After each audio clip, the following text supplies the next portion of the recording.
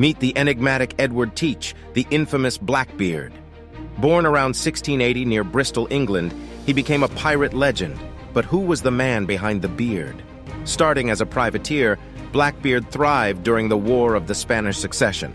Under mentor Benjamin Hornigold, he honed his skills and later captured the slave ship La Concorde, transforming it into the Queen Anne's Revenge. Blackbeard's menacing appearance and terrifying flag struck fear into his victims, yet he preferred intimidation over violence. In 1718, he boldly blockaded Charleston, demanding medicine as ransom. But disease posed a greater threat to pirates. After grounding his ships, Blackbeard briefly embraced civilian life but returned to piracy. Governor Alexander Spotswood dispatched Lieutenant Robert Maynard to capture him. In a fierce battle, Blackbeard fell, ending his tumultuous career. Was he a ruthless cutthroat or an educated man who resorted to violence only in his final moments? The legend